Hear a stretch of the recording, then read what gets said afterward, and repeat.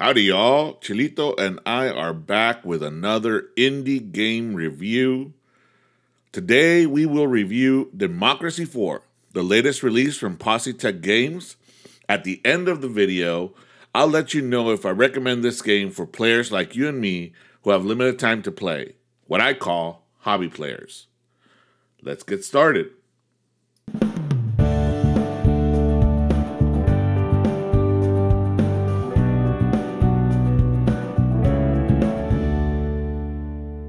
Democracy 4 is a simulation strategy game that lets you take the role of president or prime minister and govern a real country by choosing its policies, laws, and other actions, and both transform the country as you see fit while trying to retain enough popularity to get reelected.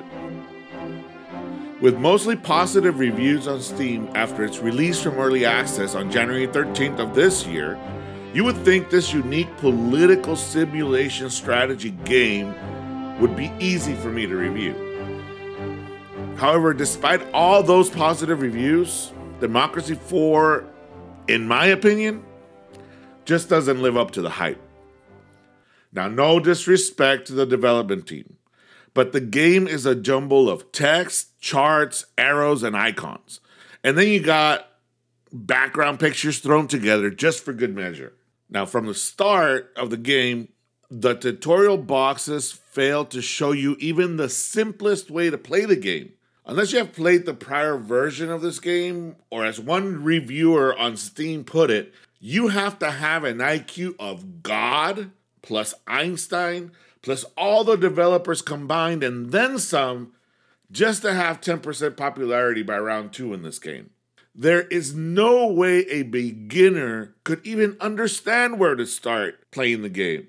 The user interface, if that's what you want to call it, lacks any sense of intuitiveness. You can stare at it for hours and not know how and what to do first, second, or third, or where to look for guidance.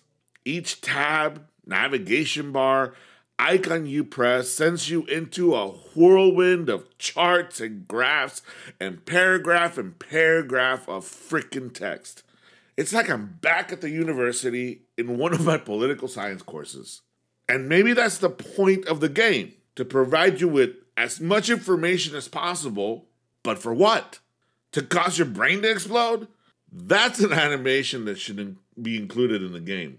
As if it's not enough, the game's major problem is the lack of an intuitive way to check how your choices are affecting the so-called neural network of thousands of virtual citizens.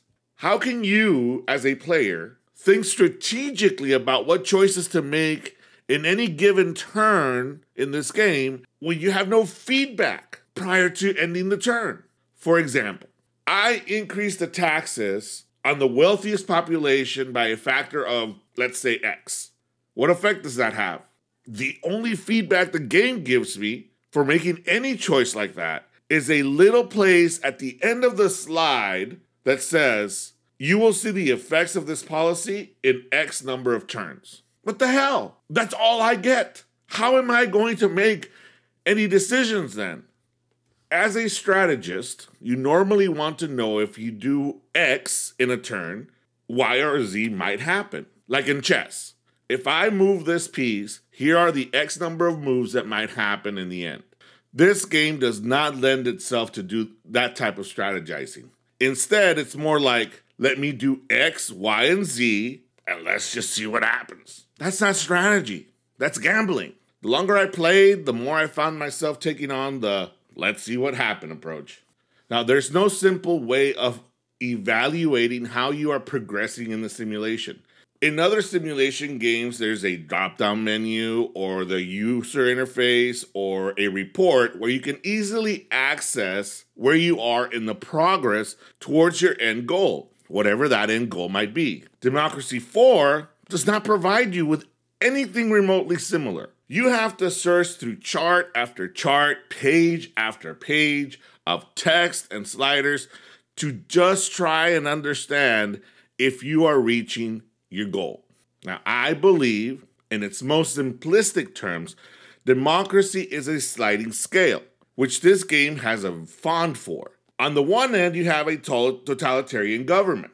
On the other end, you have a pure democratic government. Every country featured in the game falls somewhere on that sliding scale.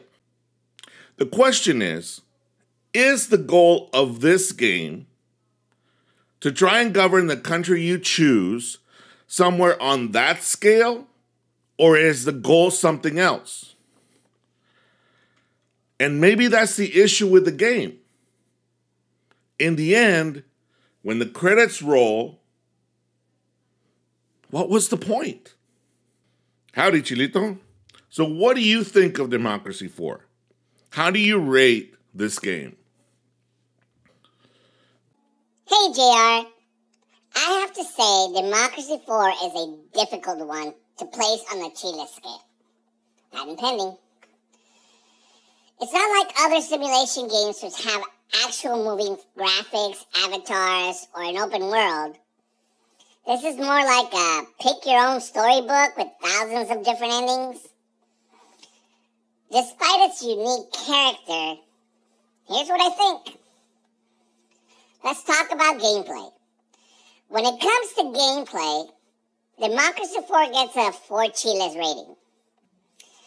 This is because I'm not sure if what Democracy 4 offers is gameplay in the traditional sense.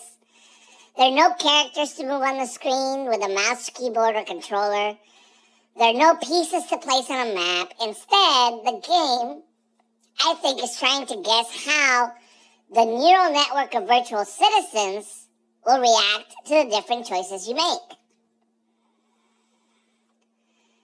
For graphics, I have to give the game 7 Chiles. It has its own artistic flair. The graphics are all presented in mostly 2D stills with some minor animations thrown in. But it fits the game.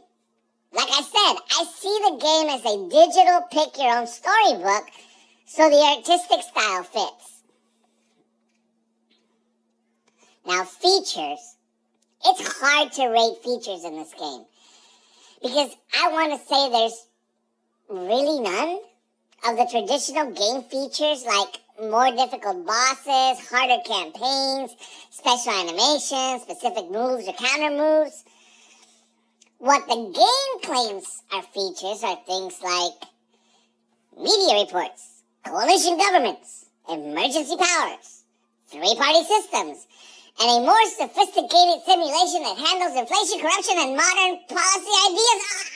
My head is exploding!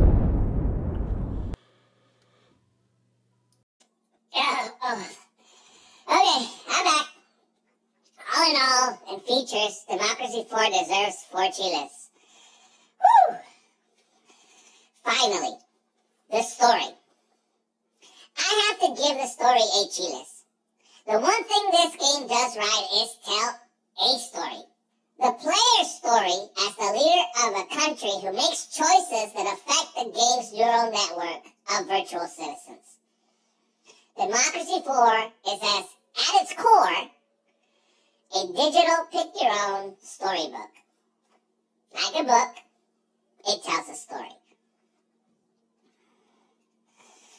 Overall, JR, Democracy 4 gets a rating of 5 Chiles. As a video game, it's the chipotle of simulation games. It's spicy, but not too spicy. You did it again, Chilito. Your Chile rating system could not be more accurate. Thanks, JR. See you next time. There you have it, folks. A 5 Chile rating. I have to agree. Democracy 4 is a middle-of-the-road game. It's an indie game not designed for the masses. It's unique, but that uniqueness makes it unreachable for the majority of simulation strategy game players. That's why I can't recommend it for hobby players like myself.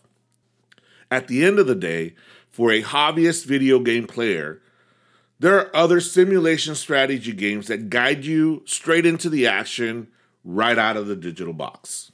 So what did you think about Democracy 4? Let me know in the comments below if you agree or disagree with this review. If you enjoyed the content and found value in it, please smash the like button. It does help us get the video in front of more people. For more reviews, tutorials, and Let's Play videos, subscribe to the channel. We would love to have you as a member. To be notified when we upload new content, click on the bell icon below. Thanks again for watching. Adios.